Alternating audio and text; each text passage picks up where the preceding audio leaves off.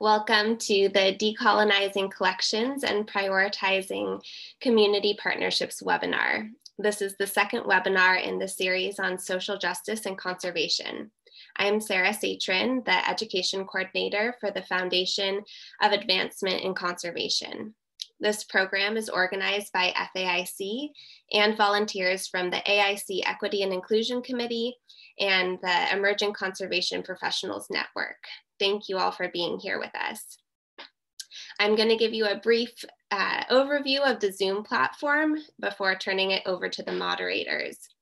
So you should be able to see the moderators and panelists on your screen, as well as the title slide. To turn on the captions, find the closed caption button at the bottom of the screen and click the small arrow, then select Show Subtitles. We appreciate all of the questions that were submitted before the webinar and welcome additional questions throughout the session today. You can ask your questions by clicking on the Q&A button at the bottom of the screen and entering your questions there. Your questions will be sent directly to the moderators and they'll address as many as possible. You can also use the chat box to share your comments and experiences throughout the session. The webinar is being recorded and you will receive an email when the recording is available. So I'll now turn it over to the moderators, Hector Garcia Hernandez and Amy Chong.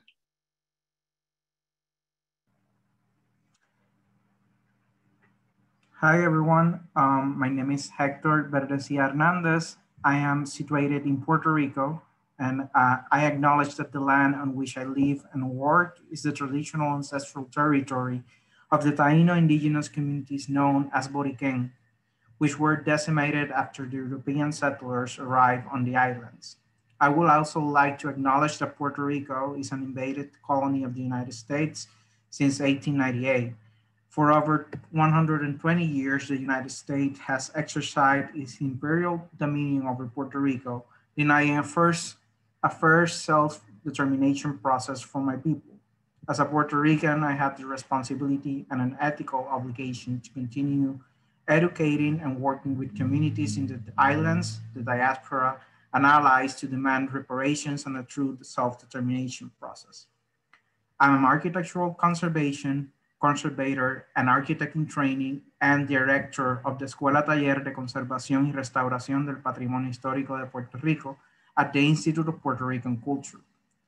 My research focuses on the conservation of historic buildings and sites with emphasis on vernacular construction, technical analytical understandings of traditional building materials, and technologies in the Caribbean region. I also currently serve as the co-communications officers at the AIC's Emerging Conservation Professionals Network. I hold a Master of Science in Historic Preservation, specializing in architectural conservation from the University of Pennsylvania, a Bachelor of Environmental Design Architecture from the University of Puerto Rico, and I also studied some conservation science courses within Georgetown University and the University of Florence. Besides the aesthetic and architectural importance of buildings, since a young age, I understood that preserved sites and structures are symbols of power. Official narratives about architecture for decades have suppressed vernacular and other types of structures that are not deemed to be preserved. My goal while working and engaging with working class communities is learning and working alongside them to preserve neglected spaces that do not fit in the traditional architectural curatorial discourses. Because when we preserve those sites, we can interpret and engage with the stories of those who have struggled for centuries, those erased from their visual history and culture.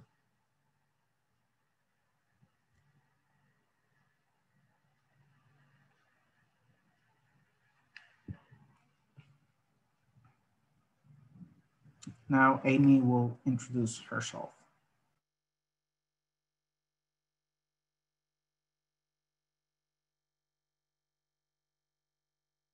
Amy, you're on mute.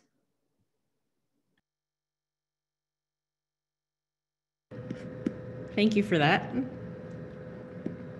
I'm Amy Chong. Welcome, everyone. I am situated in New York City. Before I introduce myself, I would like to take a minute to acknowledge that the land on which I live and work is the traditional, ancestral, and unceded territory of the Lenape people. The Lenape lived upon this territory for thousands of years.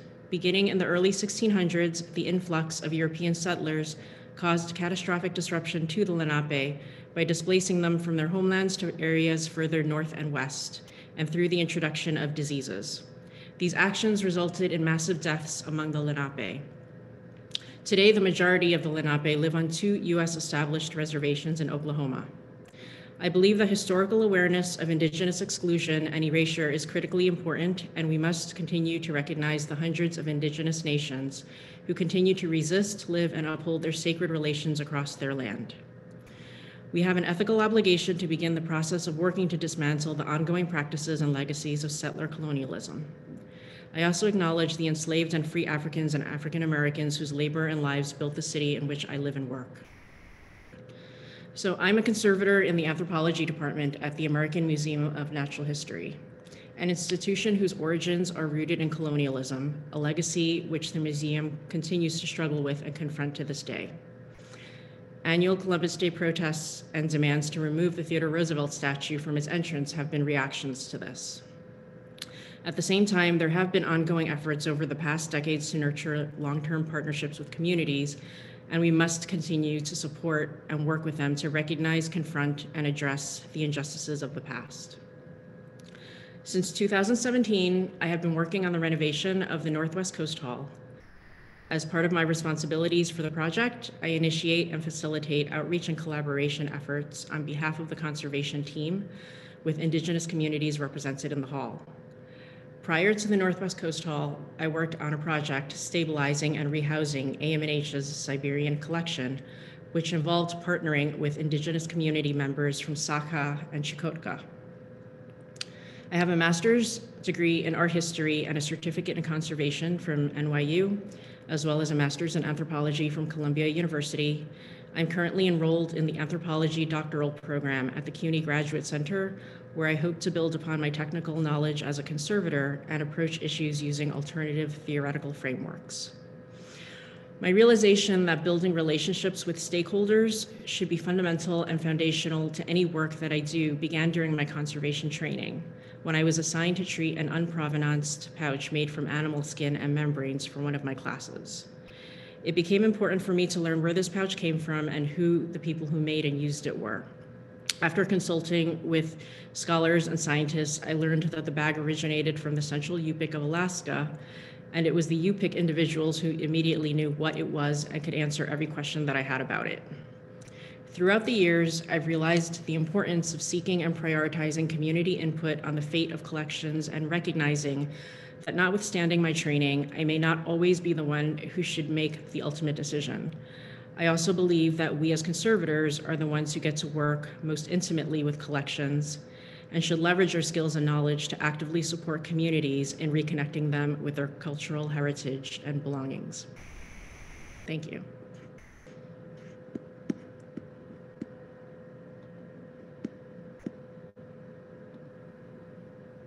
So now we're going to introduce our panelists, and today's topic, calls to decolonize collections and partners with communities have gained momentum in recent years. Decolonizing will mean transforming the way we view and interact with traumatic history, with collections and people, decentering white colonizer perspectives, and addressing the traumatic histories that have led to our existing systems. The current racial justice movement has made the need to be inclusive and to partner with communities even more clear. What would it look like if we rejected conservation's traditional top-down approach and instead shared authority with Black, Indigenous, and other communities of color? This session will examine the need to dismantle our problematic foundations and discuss how we can enrich our work through partnership with others. We want to thank our panelists, Dr. Melanie Adams, Joel Garcia, Brandi Macdonald, Chickasaw, Choctaw. Thanks for being here with us. First, we're going to... At this time, it is my pleasure to welcome our first speaker, Dr. Melanie Adams. Dr. Adams is the director of the Smithsonian's Anacostia Community Museum. With more than 25 years of community engagement experience in museums and higher education, she is dedicated to bringing stakeholders together to address relevant community issues. Previously, Dr. Adams served as Deputy Director for Learning Initiatives at the Minnesota Historical Society, where she led efforts to develop strategic partnerships, audiences, and resources within local communities. During her tenure, she created the Community Outreach Department to provide partnerships and programs outside the museum walls. Dr. Adams was the managing director of the Missouri Historical Society from 2005 to 2016, where she oversaw more than 700 St. Louis community programs annually, addressing the cultural and social concerns of the community. Dr. Adams holds a bachelor's degree in English and African American Studies from the University of Virginia, a master's degree in education from the University of Vermont, and a doctorate from the University of Missouri St. Louis in educational leadership and policy studies.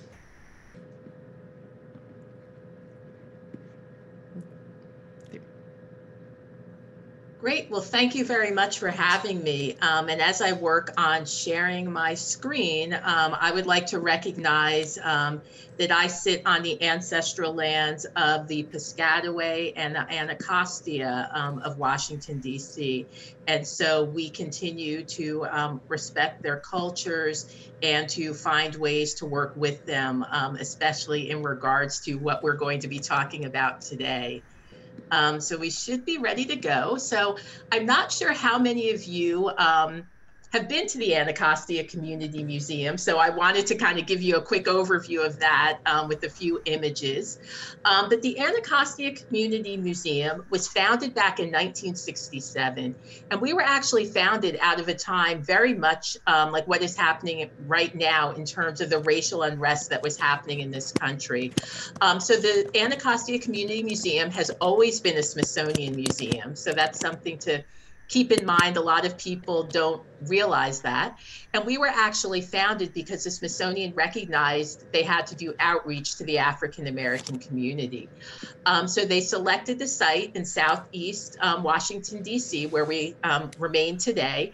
And our first director, John Kennard, was actually a community organizer. So he was not a museum professional, but he was a community organizer who then hired other community organizers, which I think really goes at the impact of community-based museums serving as a hub for the community. So that's a really great origin story for the Anacostia Community Museum. So today we're in our 53rd year. We are in our second location. So we've since moved, but we're still in the Anacostia community. We welcome roughly 35,000 visitors a year. We have over 3,000 collections. We are a collecting museum as well. And we do a variety of community-based community-based programs, from exhibits to public programs, K through 12 education taking place on our grounds. So what I was going to talk with you a little bit about today really is the collecting initiative that we have in place that really started, I think, at the beginning of this pandemic and has since grown.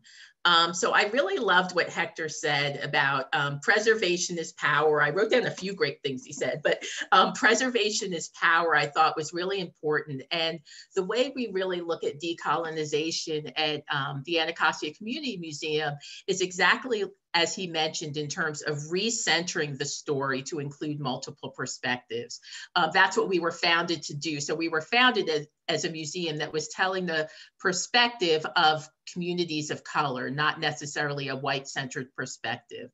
And so this really goes into everything that we do. And so the images you see here, so right after the pandemic and then the unfortunate killing of George Floyd in Minneapolis, we really realized it was really important for us to go out and begin collecting these stories, specifically from the community, in terms of how they were responding during this time and really how they were being resilient. That is our whole theme around this collecting idea, was how are people being resilient during this time? And so we did it in a variety of ways. There were a few different protests happening in DC. There was a big one at Lafayette Square, obviously Black Lives Matter Plaza, but there were also a lot of smaller ones happening in communities around the DC region. And why that was really important to us is we feel like you always have records of the larger communities, your LAs, your Chicagos, your New Yorks, where they're doing these types of protests. And it was really important for us to look at the smaller communities. So Alexandria, Virginia, looking at small cities or small towns in Maryland, really looking at how they are responding to these issues. So some of these images you'll see are from a few different places. And these are things that have been acquired into our collections. We just had our collections meeting last week. So a lot of it is really the signage that was taking place, the signs that people were carrying during the protests. And one of the reasons why I like the free water snacks here is it really shows how people were taking care of each other. And I think that's really important to show. It wasn't only about the marching, but it really was, there were people who figured out how could they help. And they may not have wanted to march, but they wanted to make sure the people who were marching had water and snacks. This is not new for the Anacostia Community Museum. So we've always collected this type of material. And what you'll see here is actually images from the Freddie Gray protest that took place in Baltimore. So in conjunction with our Latino Center, we were able to fund and purchase the images from the protests were happening there. And what this really allows us to do is to tell a more complete story around the protests that are happening, not only the ones that are happening now, ones that happened in Baltimore, but also just going back in our history as well. This is another sign that was collected at one of the protests that I really like. George Floyd isn't a wake-up call. The same alarm has been ringing since 1619. Y'all just keep hitting snooze. So as we're looking for signs, we're also looking for ones that are fairly creative, but also the thing about this one that we really liked is it talks about the legacy of violence against African Americans. So it's a larger story than just what happened in Minneapolis area. This one was DC Don't Forget, Jeffrey Price, Daquan Young, Marquise Alston, Terrence Sterling, and Raphael Briscoe, naming other young men who had experienced violence at the hands of police officers. Again, showing that legacy of this is not a one-time incident. So I wanted to talk a little bit about how this plays out because obviously, it's more than just the collecting around the protests, but the way ACM works, especially in regards to our exhibits, is a lot of our exhibits are based on the collections of oral histories from the community. So the exhibit we just took down, A Right to the City, used more than 200 oral histories telling the stories of activism in DC in the 60s and 70s in 6 different communities. And they looked at issues such as education, housing, transportation, and development. So this is just something that's in our DNA. Our upcoming exhibit that we're really excited about, we just have our new logo here, Food for the People, Eating and Activism in Greater Washington. And again, this is going to be based on the oral histories of community members, primarily community members of color, who are talking about the idea around eating and food activism in the DC region.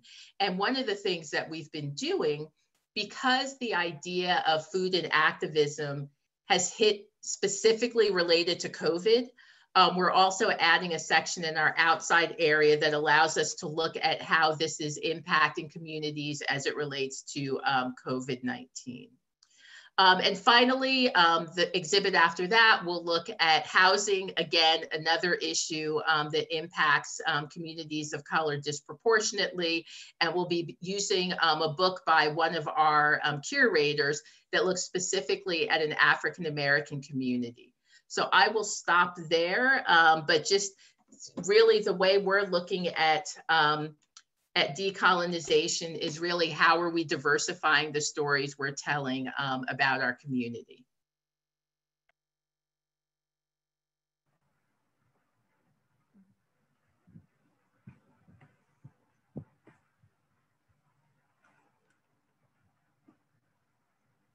Thank you, Dr. Adams.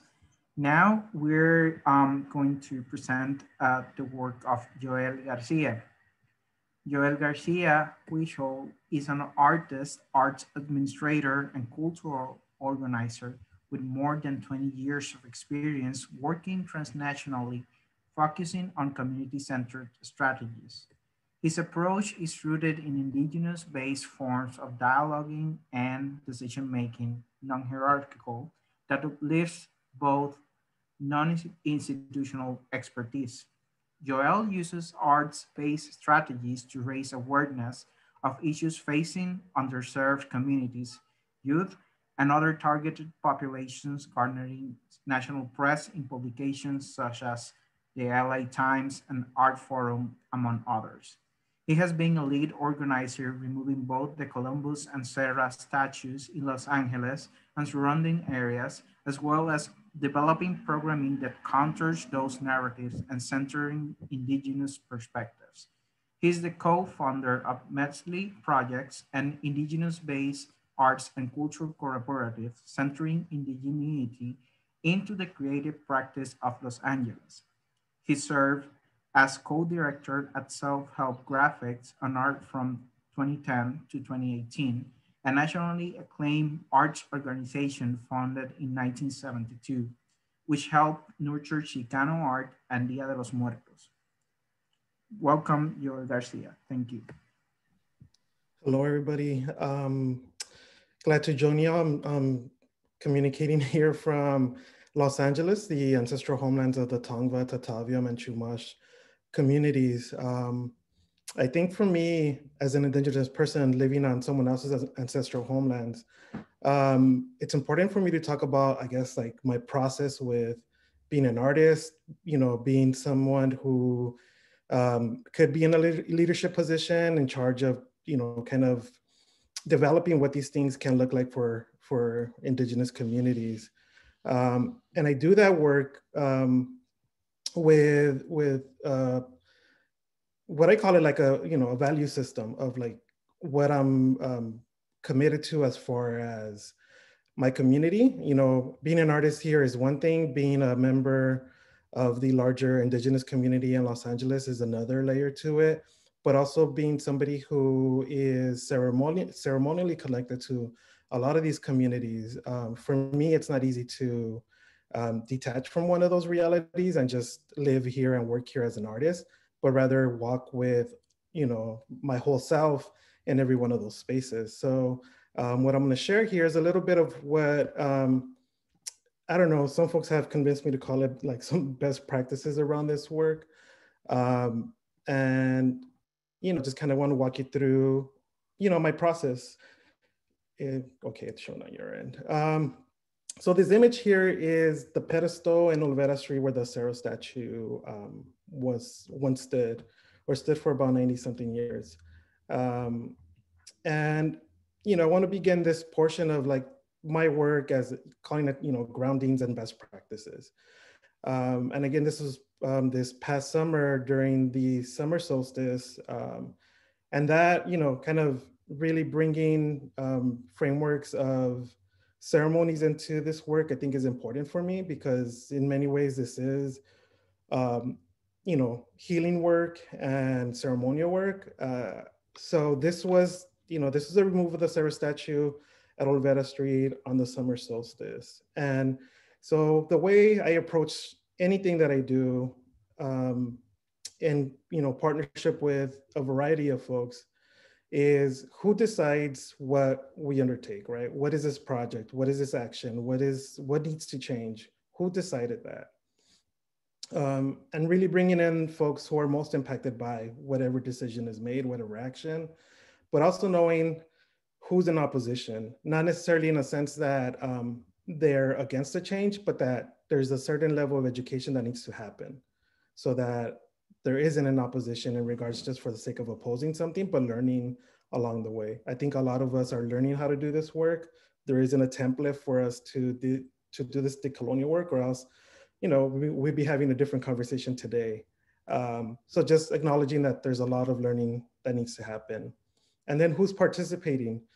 Many times, because a lot of this work happens within institutions, it becomes very difficult or very easy actually to forget who needs to be at the table to make these decisions or to even just engage. And again, being very clear about what is a change, who is accountable for making those changes, and very clear next steps to what we need to do.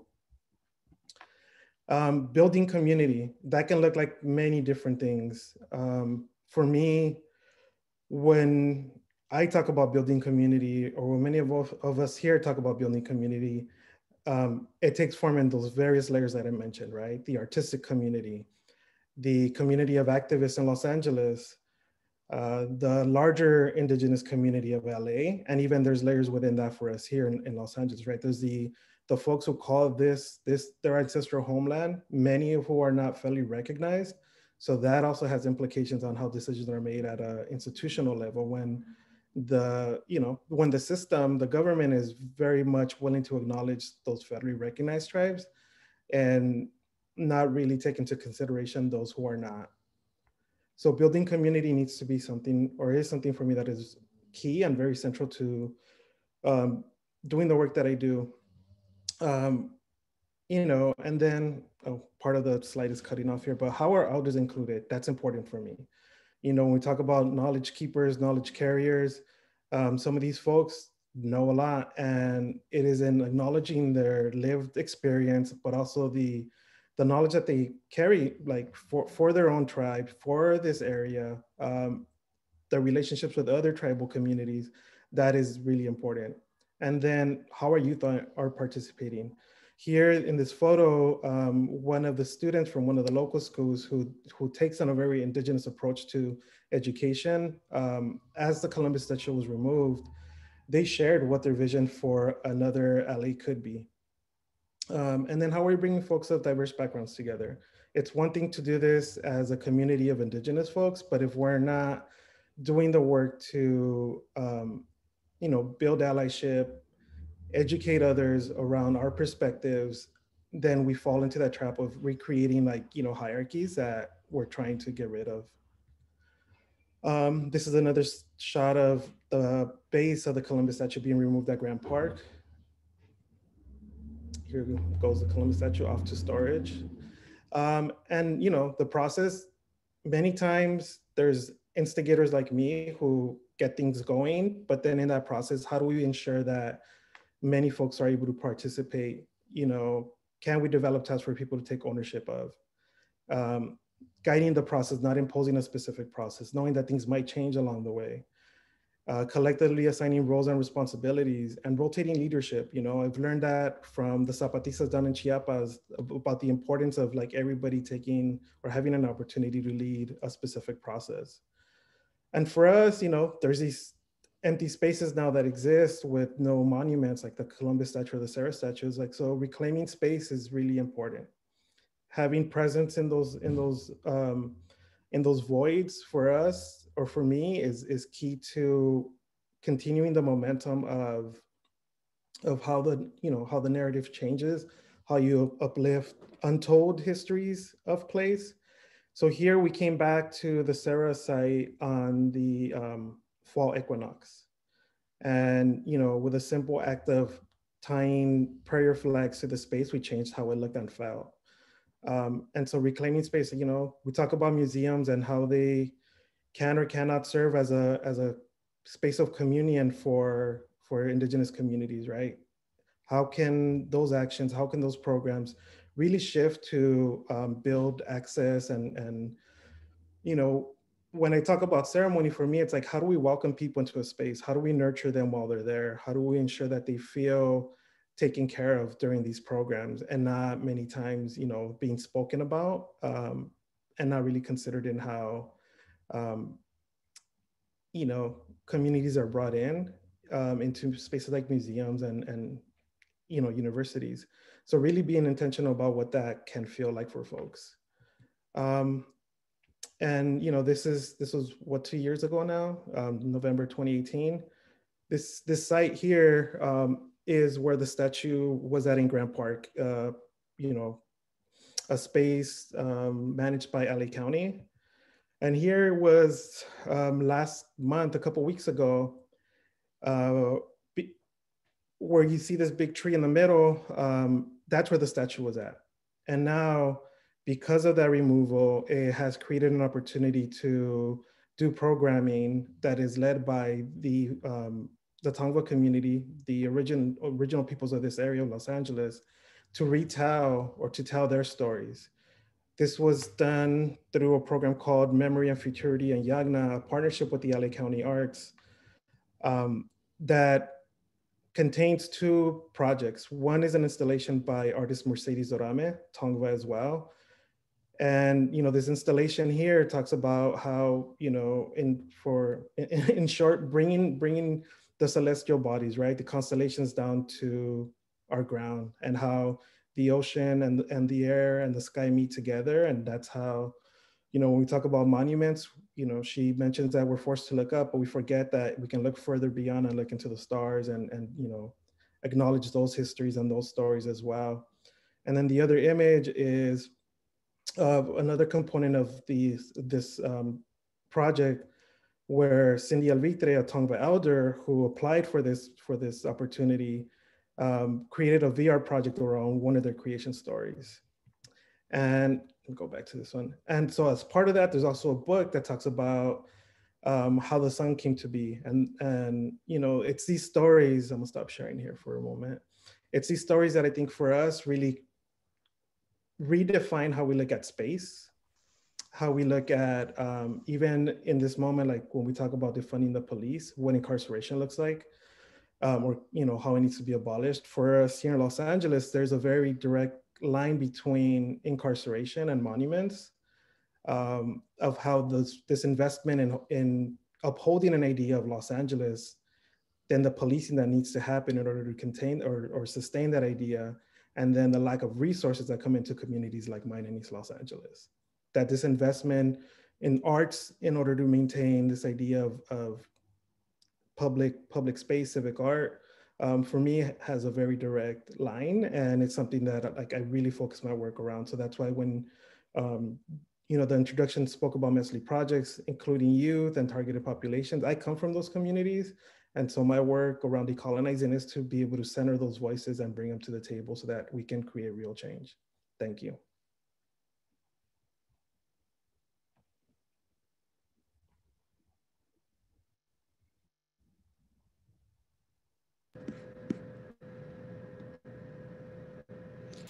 Thank you, Joel. Last but not least, it is my pleasure to introduce our third speaker, Brandi Macdonald.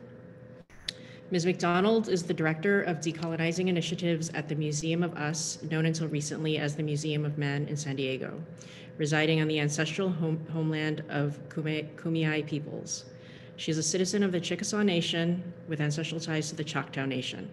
Brandi's work focuses on the application of anti-colonial, decolonial theory and methodology in museums, centering truth-telling, accountability, and systemic reform, which works to redress colonial legacy, structural racism, and inequity. Brandi holds a bachelor's degree in applied anthropology from the University of North Carolina, a master's degree in international higher education from Loyola University, and is a PhD student in education studies at University of California, San Diego. She's a Salzburg Global Seminar Fellow, American Alliance of Museums Nancy Hanks Award for Professional Excellent recipient, and an AAM Diversity Fellow, Smithsonian Affiliate Fellow at the National Museum of the American Indian, and sits on the board of the Western Museums Association. Thank you, Brandi. Thank you, Amy. Haleto Chokma, Kasasea, Chatasea, Sonofa, Brandi McDonald. Hello, and I'm Brandi McDonald, citizen of the Chickasaw Nation with ancestral ties to the Choctaw Nation. I'm going to dive into my presentation. Really share it. So this is the Museum of Us, formerly known as the San Diego Museum of Man. As you can see, the building is ornately designed and looks similar to a Catholic church, very intentionally, but has always been meant to be a museum. our museum has always been a cultural anthropology museum. It was birthed from the colonial endeavor. And as you can see, it has 9 colonizers etched into its skin. It's a monument to the colonizers. And so what does it look like to decolonize? It's kind of the work that we do at the Museum of Us, is really trying to figure out what does that look like, and recognizing that this work is not something that we just apply for a grant for. And then after the deliverables we're done and we're moving on to equity, that this is a long-term commitment that has started about 10 years ago and is going to be something that is a part of our institutional fabric. It's a part of the organizational ethos. And so my department is about, the Decolonizing Initiatives department is about, I would say 2-3 years old. And it is one that is a part of the entire organization, and it kind of umbrellas over all of the organization. Our museum, in addition to San Diego and also Balboa Park, where the museum is located, resides on the ancestral unceded territory of the Kumeyaay Nation. The Kumeyaay peoples continue to maintain their tribal sovereignty and are stewards of this land. They've been here since time immemorial. We're so fortunate and grateful that they continue to work with us and share their ancestral knowledge. They don't have to.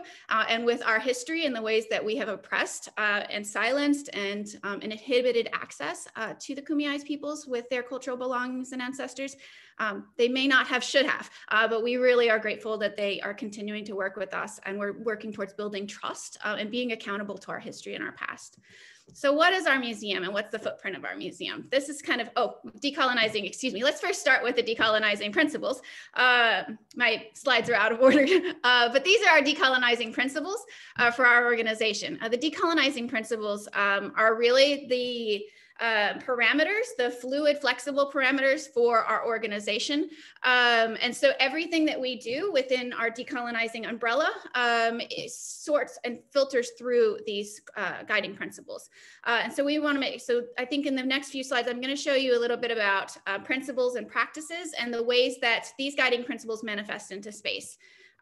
Really quick, just before we move into this principle and practices, I want to just tell you about the footprint of our museum. We have 75,000 ethnographic cultural resources. And so those cultural resources range from a variety of Indigenous and non-Indigenous populations across the world. We talk about how the one country that we don't have representation from is Norway. And so I think that that's a testament to the colonial legacy and the way that we've contributed and benefited from the colonial endeavor within our history. We also hold 7,500 ancestors, around 200 representation from North America Indigenous peoples, and then around, I would say 150 to 200 Indigenous and non-Indigenous representation community members globally or internationally.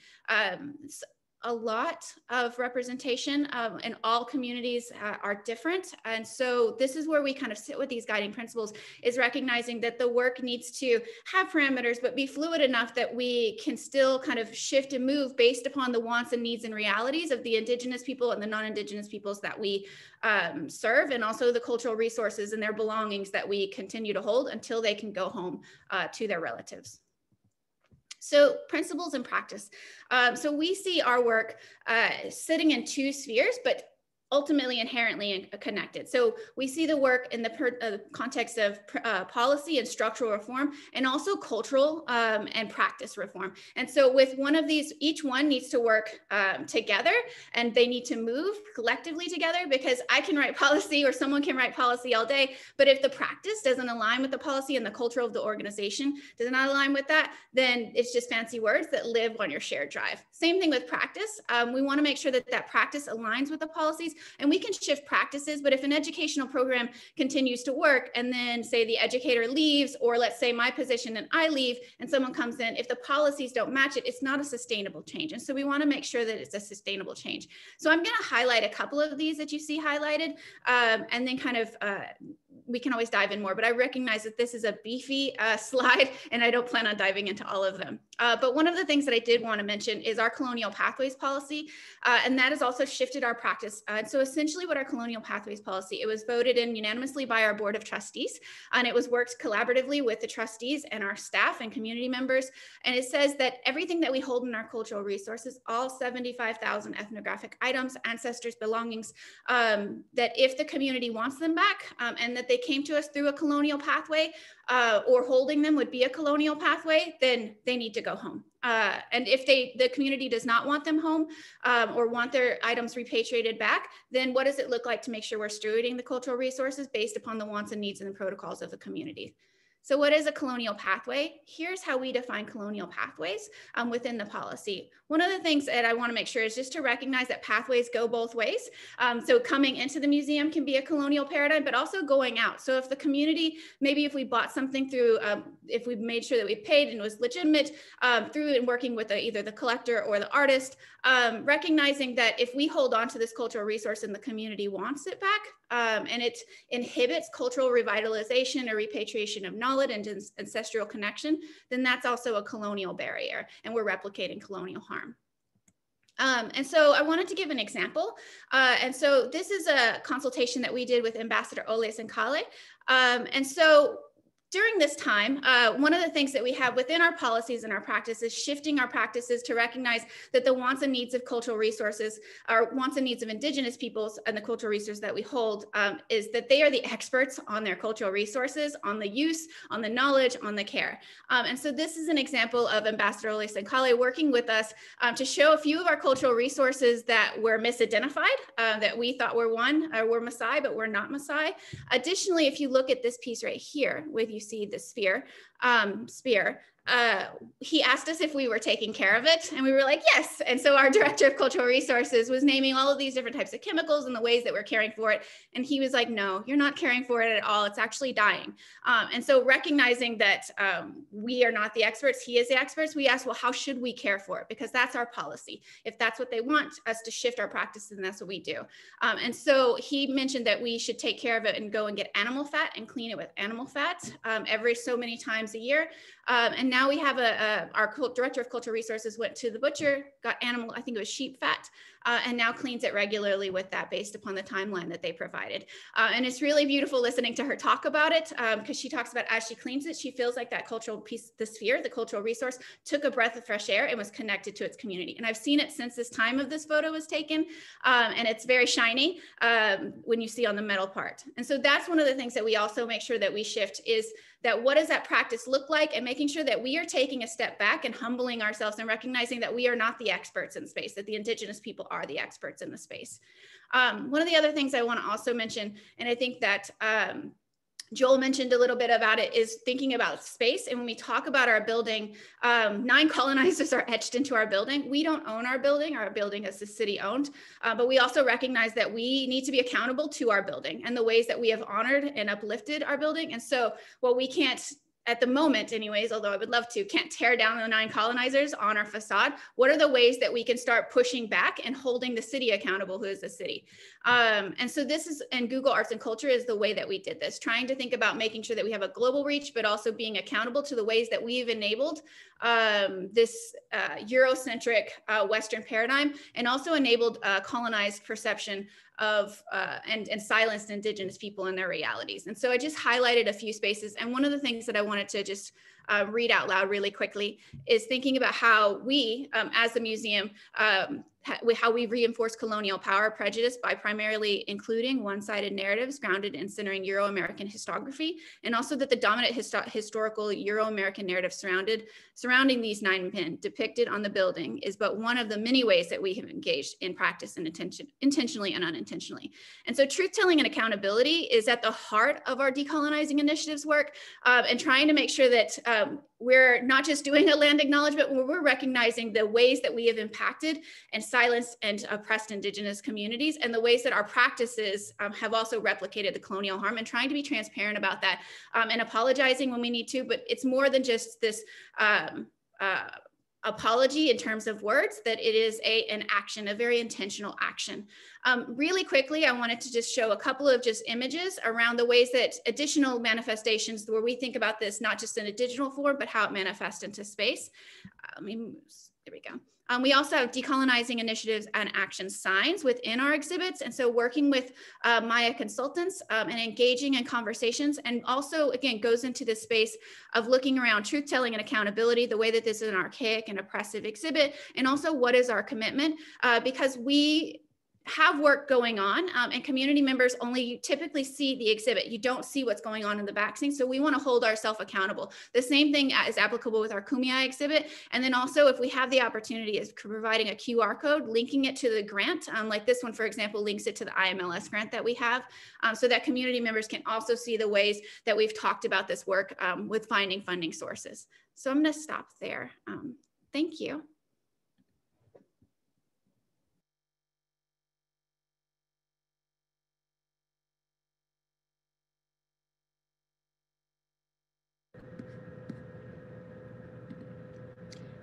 Thank you, Melanie, Joel, and Brandi for taking the time to share your inspiring work with us. I'd like to begin the discussion session portion of our session. So I'd like to take a step back for our audience, and let's start with the basics. I know you had touched upon this during your presentations, but I really think this, it's important to take the time to expand upon this. The term decolonization, it means different things to different people. What does decolonizing mean to you? What does it mean for the cultural heritage sector to decolonize?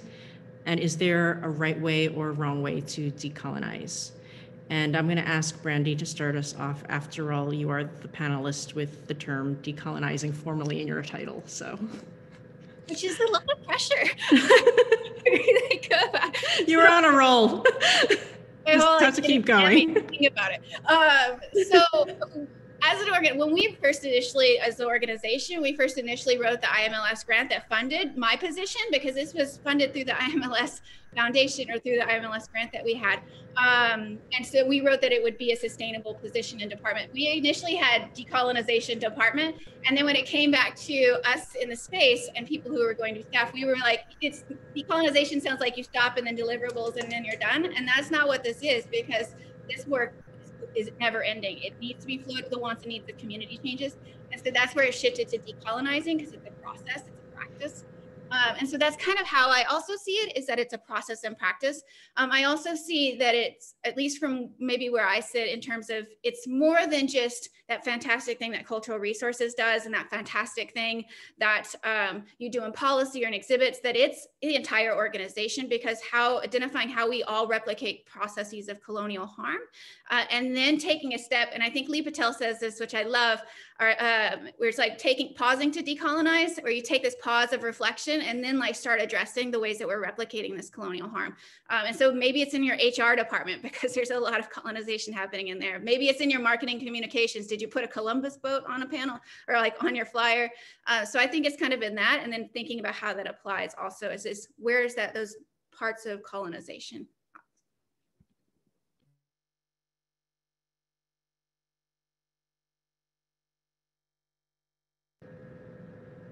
Would any of our other speakers like to add anything? Well, I think I just wanted to echo, I'm glad you started with Brandi, because I was trying to read her slides, and I love the way it's being defined. And it's a little different with a museum like the Anacostia Community Museum. So when you look at a lot of your ethnic-based museums, they have grown out of the response of the Eurocentric aspects of your traditional museums. But I loved what Brandi said, because that doesn't mean we don't always replicate, especially in our policies and procedures. So it is important for ethnic museums to be able to look at how they do decolonizing work, not only externally, but internally. So it's great that we're telling diverse stories, but are we replicating the harm in our policies and procedures for our staff? Yeah, and just to echo what Brandi said, like decolonization or decolonizing is a starting point. It's not an endpoint. It's a journey.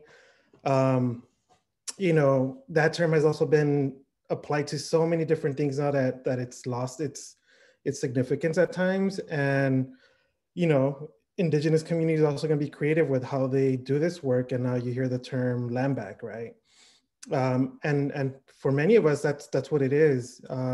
With the removal of the Sarah statue, it began a conversation with the city about returning land to the Tongva community. So sometimes these simple acts can, really push us to have these difficult conversations of how do we arrive at some form of justice? Because justice, while we still have, the construct of the US, is not real justice. for Indigenous communities. So it's a journey, always being open to learning. It's like an onion. You peel back one layer, you think you're done, and you have another one to go, you know? So it's a journey for sure.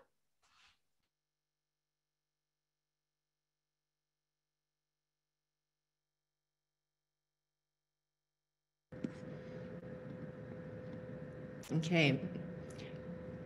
Many of our attendees today are conservators. So I wanted to ask, training for conservators has traditionally focused on materials and the things they are made from, rather than the people who made them or the community from which they came from. Having said that, we have reached a point in our profession where there is an expectation of consultation or collaboration as part of standard conservation practice.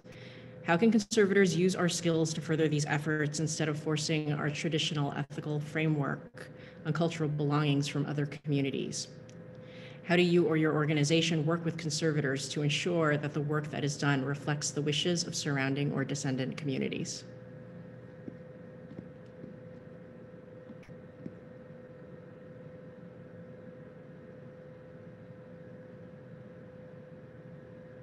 I'm not going to pick on anyone this time. I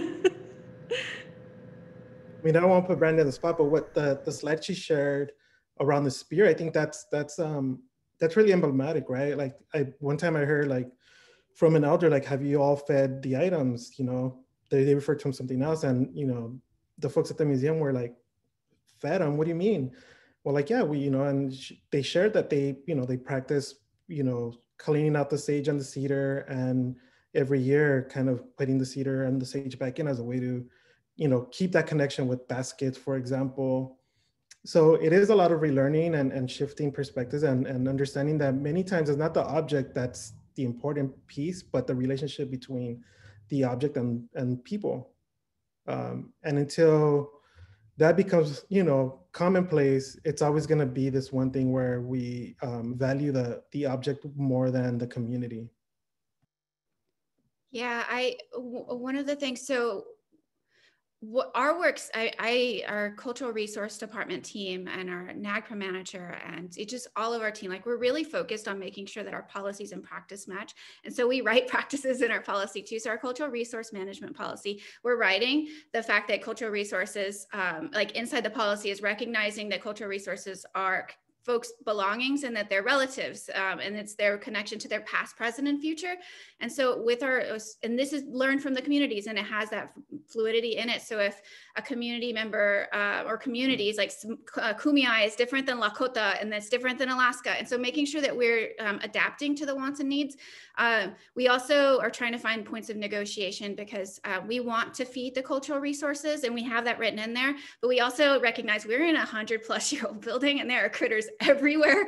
And so figuring out, can we feed the cultural resources for an hour and will that work? And like, what does that look like for alternating and making sure that we're kind of adapting to our physical location. We also think about minimal disturbance because of that connection that we don't, not just because we don't move something because we don't want to lose it, but we also don't want to disturb the cultural resources and the community connected to it. So we're making sure that every time we move it, it's an intentional move, not just because we're just scooting it around. But all of those things are in our policies. And then we change the policy if we have a consultation and the community says that's actually not it. Or if there's policy around menstruating individuals who can't handle a cultural resource, then we have those signs that say that there's a cultural protocol around it, that you can't handle it. And we adapt accordingly and find different staff members that can handle the cultural resources. So all of that's in there. We also, I think one of the things before I stop, we have one thing that's written around stewardship and cultural stewardship around the staff as well, is that we recognize that there's a lot of power in these cultural resources. And so if their cultural resources affect you in any way, and like for myself, if I have a visceral reaction to cultural resources in the policy, I have a right to say, I can't work with this anymore. I don't feel well. And there's no shame attached to it. And we move on, or that we're stopping for the day. And that is a huge step, is recognizing the impact and power, and that we are also a part of the stewardship process, that they're not inanimate objects.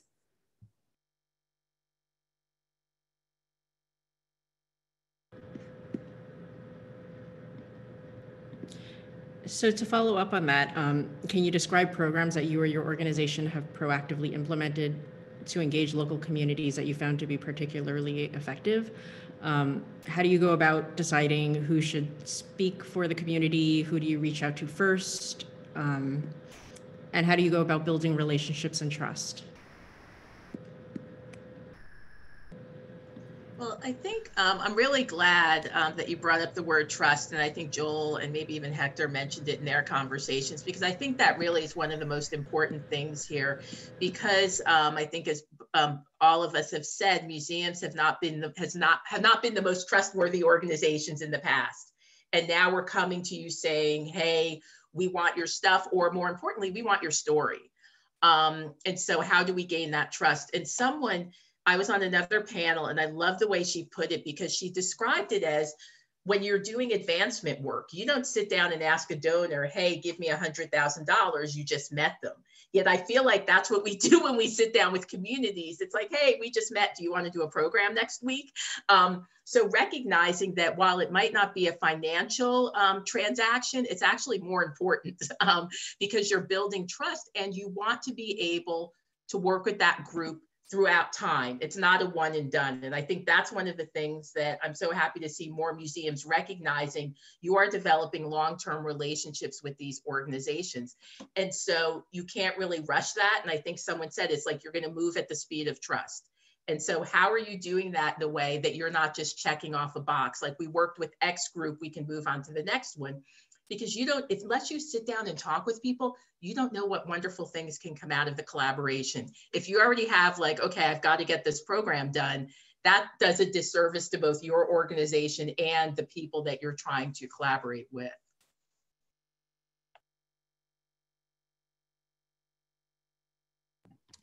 And,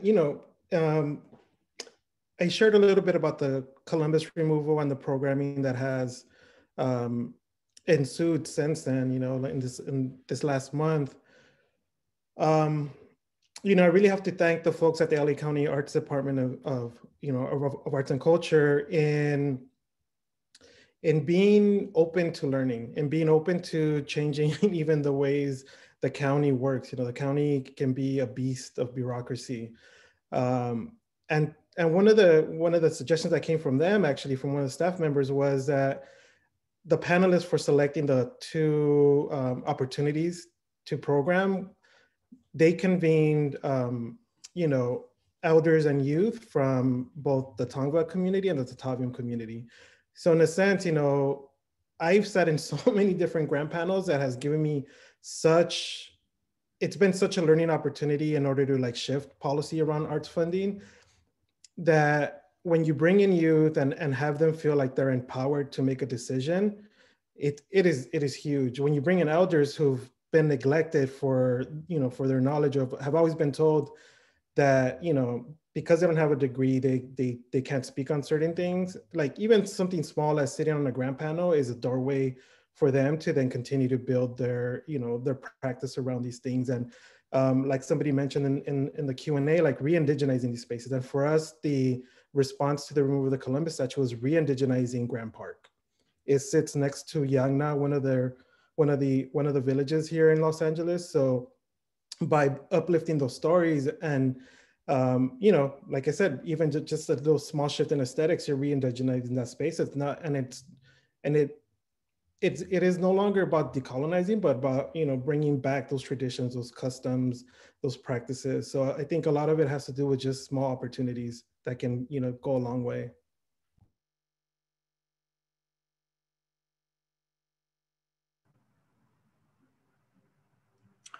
So I have one question that I want to start with Joel, then go to the other panelists. So museums since their beginnings have been part of a past imperial and colonial enterprise.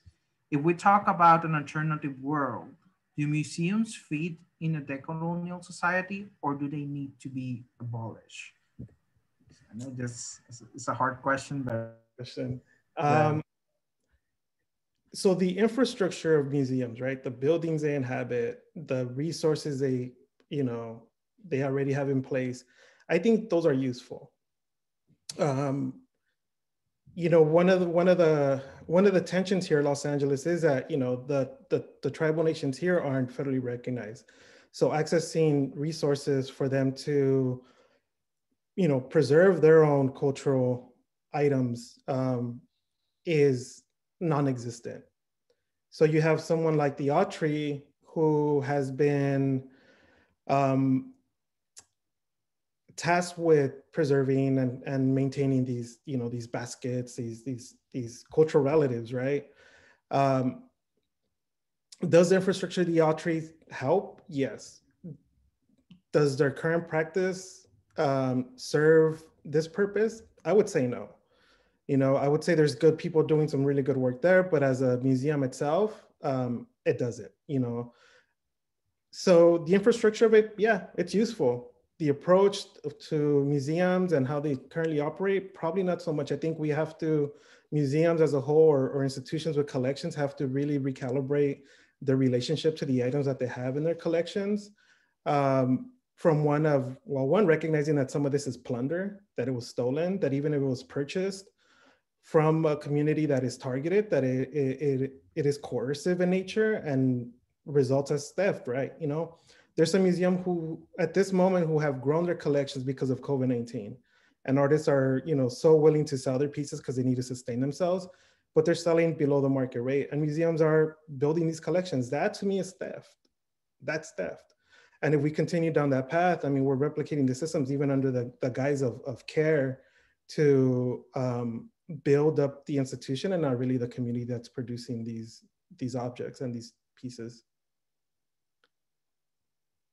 I don't know if that answers the question, but yeah, the infrastructure is great. Give me a building that's air conditioned, that's climate controlled for folks to, you know, put in their collections and their archives, and you know, I'll take it, and you know, we'll figure out how to run it. I think it's that part of like learning how to do these things is what's exciting and joyful. Well, I really think we need to reimagine the purpose of museums, and I think to kind of emphasize what Joel was saying, it's such a paternalistic model of you can't take care of your items, so we're going to take care of them for you.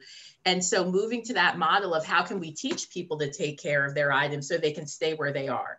And part of me, that's soul crushing, because then we can't use them for education. So how will we allow people to learn if we don't have the objects? And I think it goes back to the original part of the presentation, talking about people are more than their objects. So do we just have to think about creating a new learning model that is not always about the objects, or it's not always about the objects on an indefinite loan or indefinite ownership? Because I think that gets into a whole conversation. But I really loved what someone said in the chat, and it was talking about the financial compensation. So I'm saying that your grandfather's trunk from World War II is so important, give it to me for free.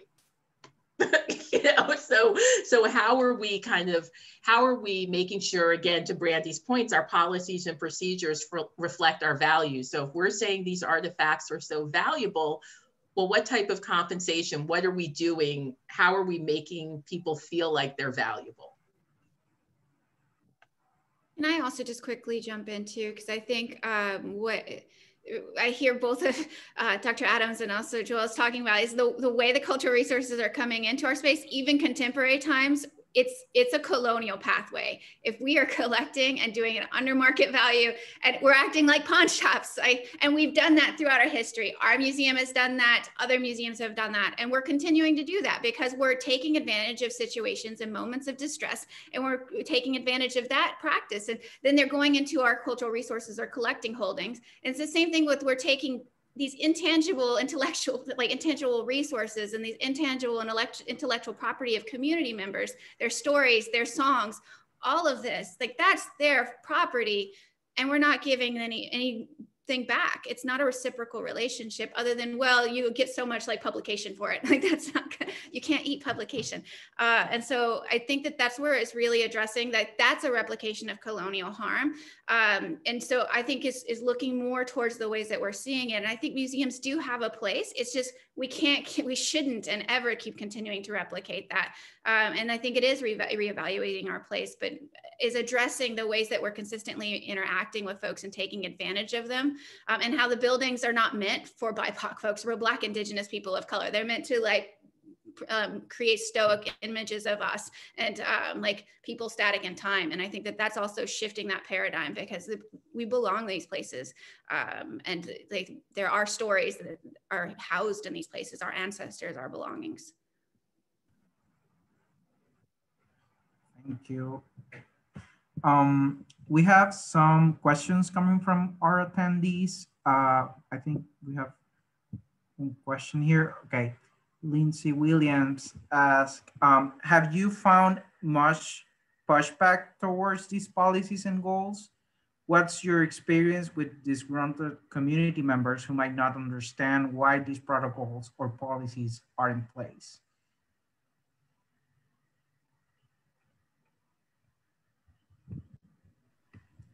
Is it okay if I don't want to take up too much space, but okay, thank you. So yes, we totally push back. People get mad, y'all. Change is hard. and especially when you're pushing back from dominant, oppressive, like hegemonic spaces, change is hard and it hurts and it taps on people's fragility. And we've had pushback from board members. And it's been, granted, I think about the work that we've done. We've accomplished a lot in 10 years, and museums move at snail's pace. And 10 years having this type of policy is like wild. And yet I wish we were so much more.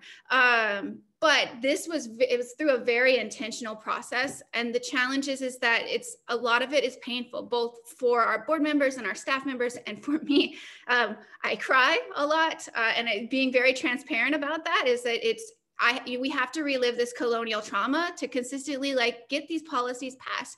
And so those practices that we've implemented, the strategy is what has kind of worked to get our colonial pathways policy. We pulled from our archives and said, y'all, this is the terrible history. And this is actually, we didn't even select it. We were just we'll take that one, and pulled it. And there was just atrocities all over the place. So making sure that we're transparent both internally and externally is a process. And then recognizing the pain and taking pauses for those pain moments, both myself, but on the fragility that's been tapped into other folks. And then being really transparent is this is where we are. This is what Indigenous peoples and Black peoples and other communities of color have been saying for hundreds of years. It's not just some fancy thing that Brandi dreamt up one night, or that our CEO Micah dreamt up, that the community has been asking for us. So it's not it's more than just us. It's what the data that we've also collected as a whole. So it's addressing that and showing that it's more than just one organization, that it's a collective movement has been kind of the strategy and the practices. But people still stay mad, and they were mad when we changed our name too.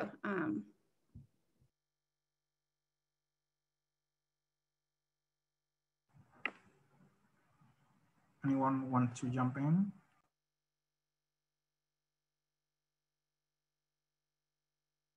Can I also really quick, sorry, is that okay? Just in terms of it's sure. Really, for us, it was really important for that process, because we've had the journey that even our board members and our staff members have taken, that we took together, has created transformative spaces where our board members who were old school archaeologists and who have perpetrated colonial harm, and they were I didn't do this, what is this madness? Now they're in this space with us, and where they're yeah, I did do this. And this is so important. And they're saying in spaces where I don't have to. And I think that while very painful and difficult, that timeline was really important for us to continue to move forward into these spaces. And the pushback is, it's real, but it's also the perfect opportunity to educate folks. With the Columbus statue, the county very much saw this as an art object. And the concept of deassessing it was scary to them. Fast forward to the Sarah statue, where the city, a week after it was removed, or less than a week, put in deaccession as one of their first strategies, right? So we got a lot of pushback just by bringing up that A word. But now it's, now it's a reality. Now it is a first strategy. If this thing is harmful, then let's just get rid of it. But let's also have a process in place that centers folks that, this decision isn't made by elected officials or by folks in power, but by the community. So sometimes those, that pushback can lead to some transformative change.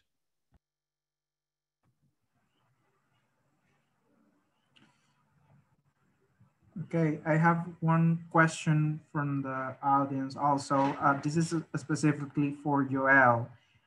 Could you all talk a little more about the direct line between incarceration and monuments, policing, and under-resourcing of community from his experience? Absolutely.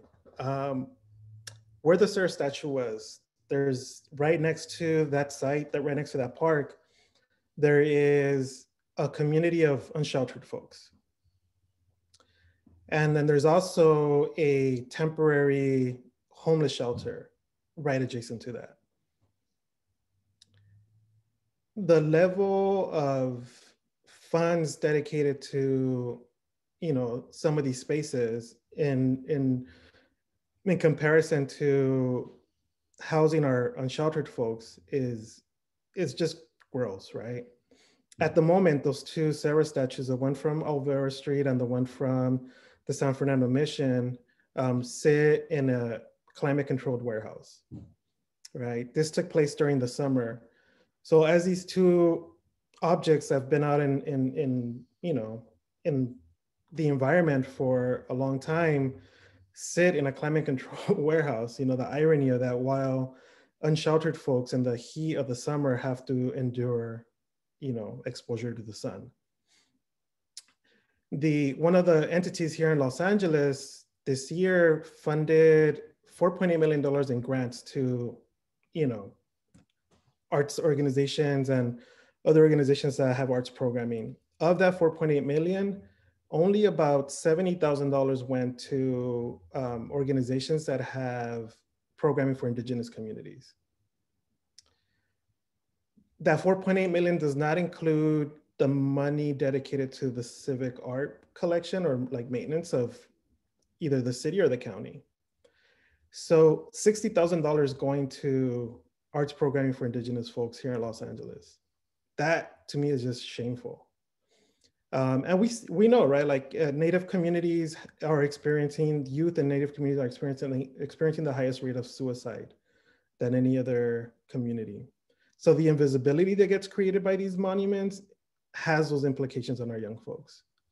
Where I grew up, or more specifically, Grant Park, where this Columbus statue was, there was also an encampment that was pushing for racial justice. That encampment was raided, removed, and a portion of Grant Park is now fenced off. So that to me is like a direct connection between the disinvestment in communities of mind, but the investment in upholding white supremacy. The policing that it takes to maintain those parks, the policing that it takes to remove folks from those areas, and then the level of security that exists in those spaces. Not just the physical presence of police, but the cameras, just all of it. In a time where we're dealing with reconciling with as a society, how we me as complicit in upholding racism, I think it's important that we also reconsider what these spaces mean, and if they even still hold value to what we hope this country can turn into. So for me, that line between disinvestment and investment in white supremacy ideologies is very short. It's one step removed. So yeah.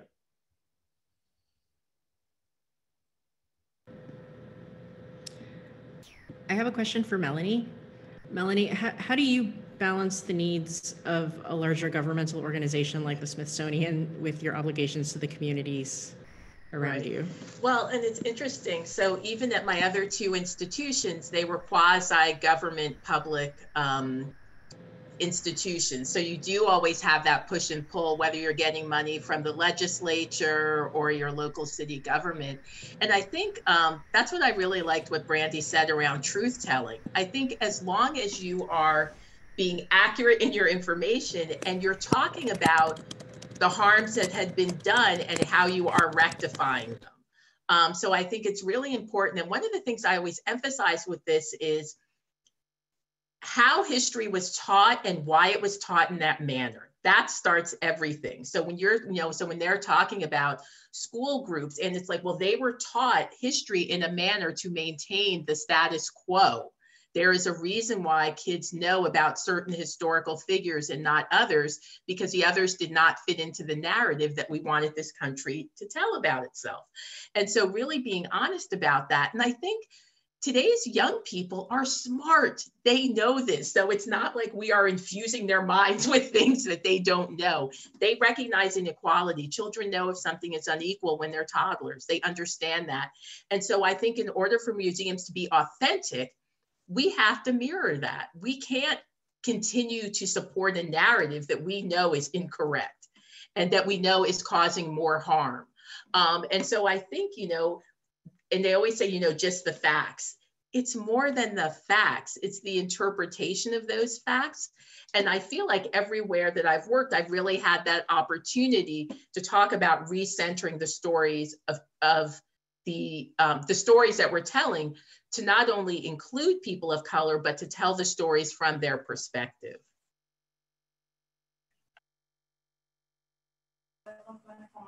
Thank you. I have another question from the audience. How do you balance self-care with this word that is re-traumatizing? I think that is a valid question for everyone.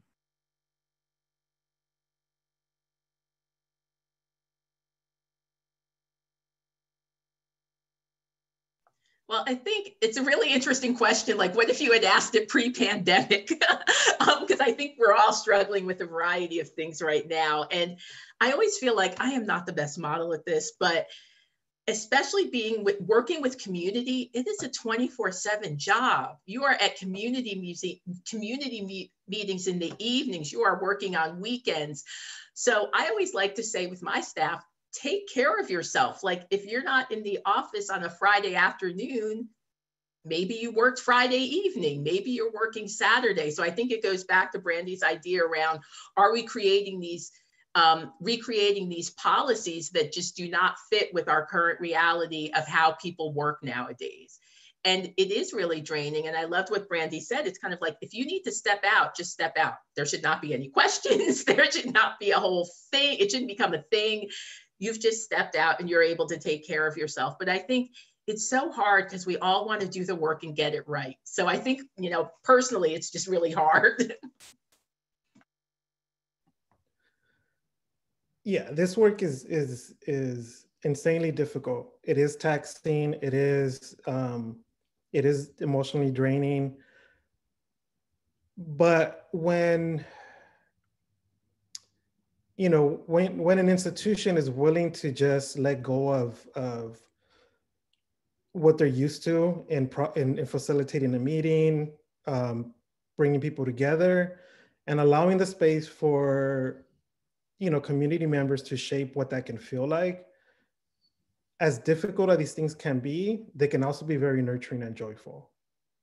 And going back to the last program at Grant Park, the one that I shared images for, to know that the folks on staff at the county arts department were now doing the work that I'm usually doing of making sure that security guards are aware that certain things are okay, that they're the ones taking the leadership role in educating other folks who might not know, and it's not me running around trying to like diffuse tensions everywhere.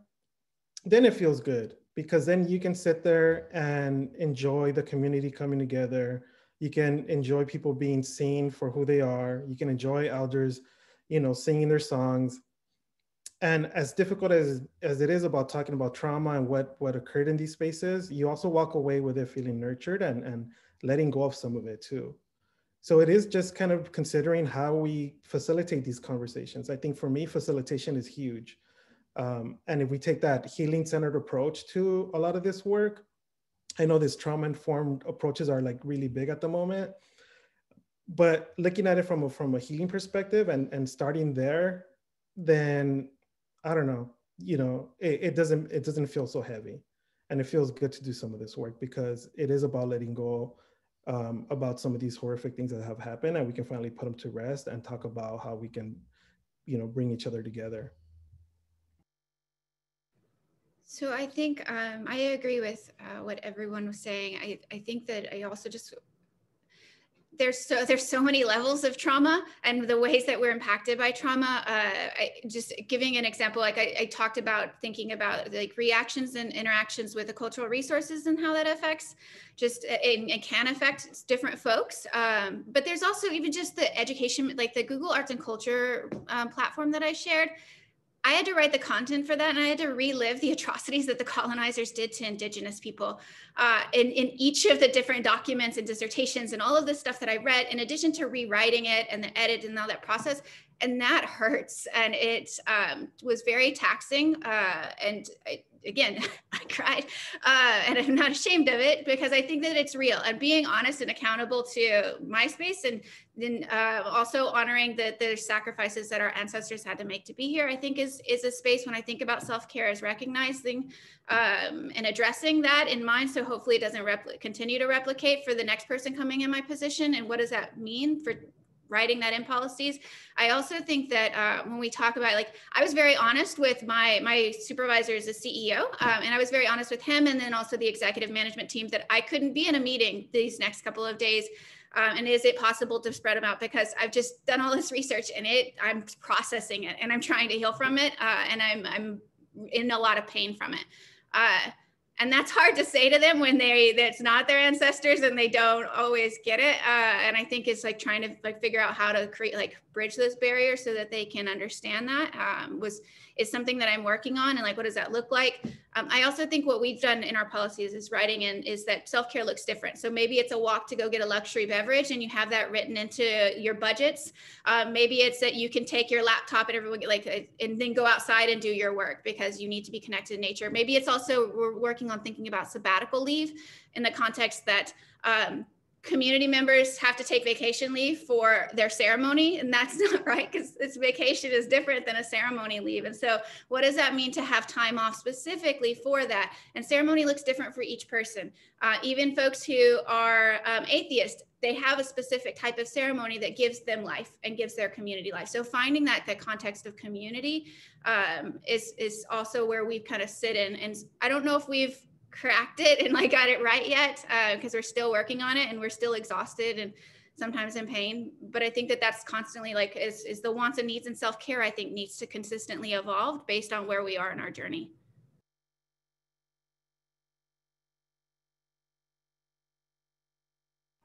Thank you, everyone. We have another question from the Q&A chat. What are important steps for predominantly white museum staff to take before they reach out to collaborate with communities so that they don't continue to cause more harm?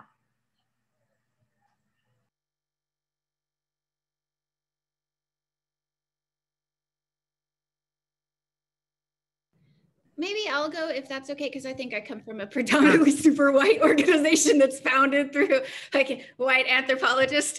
And so I think that looking and taking that step of reflecting on where is your colonial rot is really important and what is achievable. I think that when I think what we did, we tried to do an evaluation space of where, again, it all stemmed from cultural resources. Everything stemmed from cultural resources, and a sustainable change was through cultural resources. So we started with changing words and language, because language is incredibly important and it replicates colonial harm. So it wasn't a lab, it's a storage room. They're not specimens, they're ancestors. They're ancestral human remains. They're not mummies. Come look at the cool, no, they're mummified ancestors. And thinking about like belongings, they're cultural resources belongings. They're not just an artifact, they're connections to community. And so we switched language early on and we consistently replicate and we just address it and we move on. We say, okay, moving, this is, and if it's a community member says, actually, we don't want it called that, we want it this, then we shift. Just like there's a Kumeyaay vessel, we were calling it an Oya for so long in our cultural resources. The community was like, that's actually a colonial term. That's not our word. It's a vessel. Oya is Spanish colonial. And we're like, oh, so we kept that information in our cultural resources archive so it can be tracked. And yet we've switched it to everything that says that it's a vessel, and we've changed that. And so being kind with ourselves when we mess up is, I think, because we're going to make mistakes. We always make mistakes. It's kind of where we sit. I think another thing that in terms of what I see in the field is everyone's like diving in to do a land acknowledgement. And y'all, I fully support a land acknowledgement. And I also recognize that my organization, we've been doing this for, a handful of years, but we just now started to like fully integrate a land acknowledgement. But we've been working on decolonizing, like because land acknowledgement was so hard to get implemented. So we went a different route. And then we built up to getting that land acknowledgement implemented. And so I think that is like, where are those cracks in that colonial wall that's built? And y'all, let's start etching away at that crack so then we can tear down the entire wall. Is kind of where I see is like, where can we give and pull? Because I want us to be a 10, but right now maybe we can only push for a 3. Otherwise it's going to fracture and we can't do anything. And so like consistently building that is kind of, I think, how I try and approach it and see the way I don't understand why it took so long for a land acknowledgement, but it did. And I just want to add, I think that's so important because so many people, like Brandi's overwhelming to me. She's doing such great things are happening at the Museum of Us. And I'm so glad you said 10 years because people are like, oh, well, we can never get where they are, but you have to start somewhere. And so I think it's really important, as you said, like museums are very slow. And so it was great to know that that took 10 years. You didn't get there in the last year or two with the grant. I mean, if you're real about it, build it into your budget. Establish a position, even if part-time, like Brandi's, and put some resources behind that. Because if not, what happens is you burden the folks you're actually trying to help. And one of the things I always see that is super harmful is, these institutions find one person who's willing to work with them. And they latch onto that person while at the same time silencing other folks from the very same community. And then creating, internal problems that didn't exist before. So if you're doing this work, talk to everybody. Even if you get differing opinions, talk to everybody. You're gonna learn from all of them, but also compensate them. Like I said, build it into your annual budget and, try and do it in a kind, gentle way. Don't force any questions. Just offer people an opportunity to sit, have a meal, and begin a conversation. Because once you decide for them what you want to do, you've already imposed a process and begin with a conversation. Maybe they don't want to engage at the moment. Maybe they're still dealing with certain things that they need time and space for. So it could take 5 years to like even begin a program around something. But in the in-between, you've built a trust, you've built, relationships. And I think that's what it's about. If you're genuine and honest about building those relationships and trust, then it's going to take a while. Can I also add, because I agree full-heartedly, is also, y'all, we need to apologize and we need to authentically apologize. And that's something that we, within the last couple of years that we have in our work is in all of our consultations, we apologize. And I fully recognize that it hasn't always been me that's replicated colonial harm. There are 100+ years, and yet I'm a representative of the institution, and I have a responsibility to apologize for it. And we don't just say, yo, we're sorry. We say that we recognize that we've benefited and displaced your cultural resources and your ancestors from their space. The cultural resources are in the space of diaspora as well. And like, what does that look like? And that trust is earned, and that you may not trust us, and you probably maybe shouldn't trust us, but we're working on earning that trust. And we hope to maybe build that trust, and that is through actions. And this is the first action of many. And it's not just me or like a coordinator positions are very important, but we also recognize that should also come from our CEO.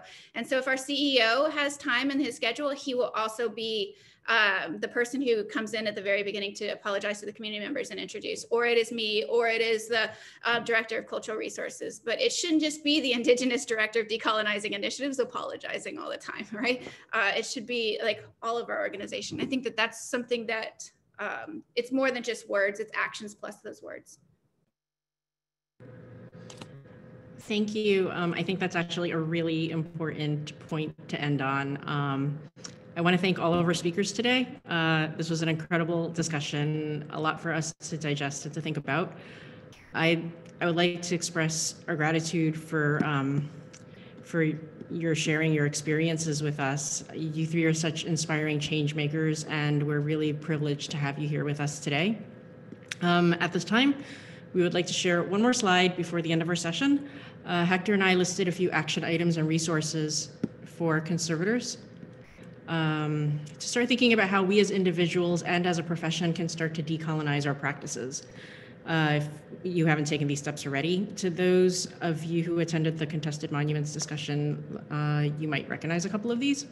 Let's start off with the basics. Learn the name of the communities, nations who originally inhabited the land that you're currently on. I know many are familiar with this information, but for those who aren't, there are a few resources underneath the first bullet that you might find useful. To find the name of the people who belong to a particular land, you can text message a zip code to the land acknowledgement bot created by Code for Anchorage. And this info is pulled from the native land map, which illustrates the breadth of their territories.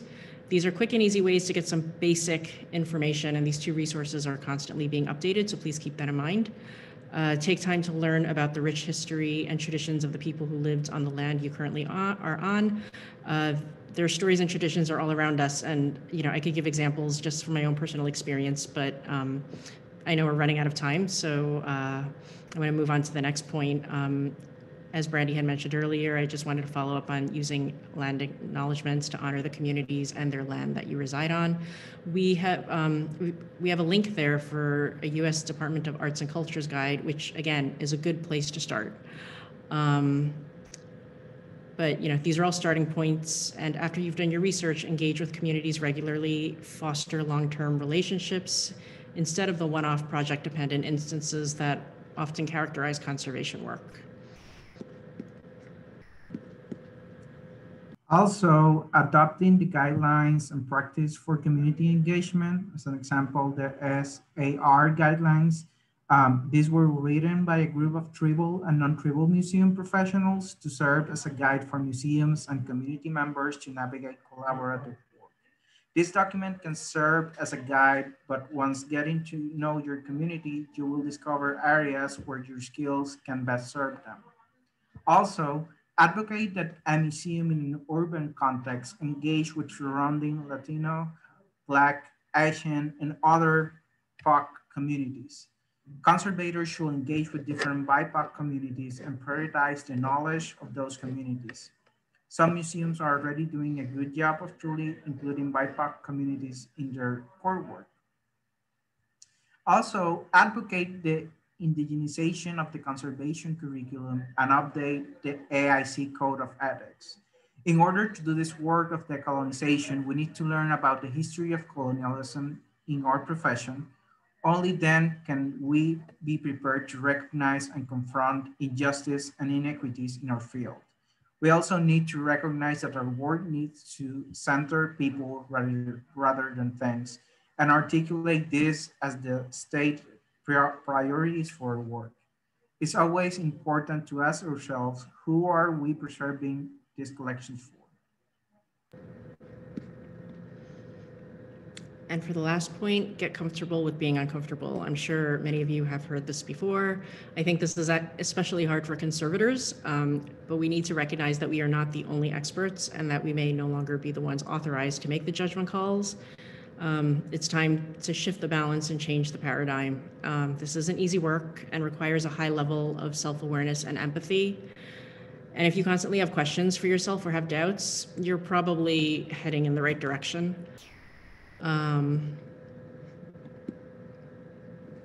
We're going to move on to the next slide. This is a slide with the links that feature the work of our panelists. They were already featured in the chat, but we are featuring them for the people who will be watching this recording later. So thank you again for joining us, and I'd like to turn this over again to Sarah. Thank you. Yeah, thank you. Thanks everyone for joining us, and a big thank you to the moderators and the panelists for this super informative and personal discussion. There's one more free webinar in the Social Justice and Conservation series. The final webinar is titled Conservation is Not Neutral, Emotion and Bias in Our Work. And we're working to schedule that webinar for February, and we'll share the date as soon as we have it.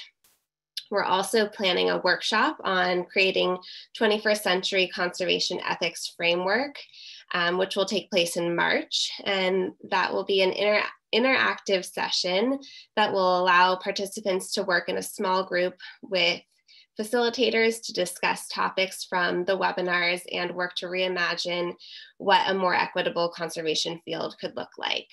The workshop will be limited to a smaller group, and we'll have an application process and a registration fee, and the application will be available soon. So I hope you have a wonderful rest of your day, and keep an eye out for the recording of this session, which you can share with anyone who didn't make it here. Thank you for participating. Thanks for being here.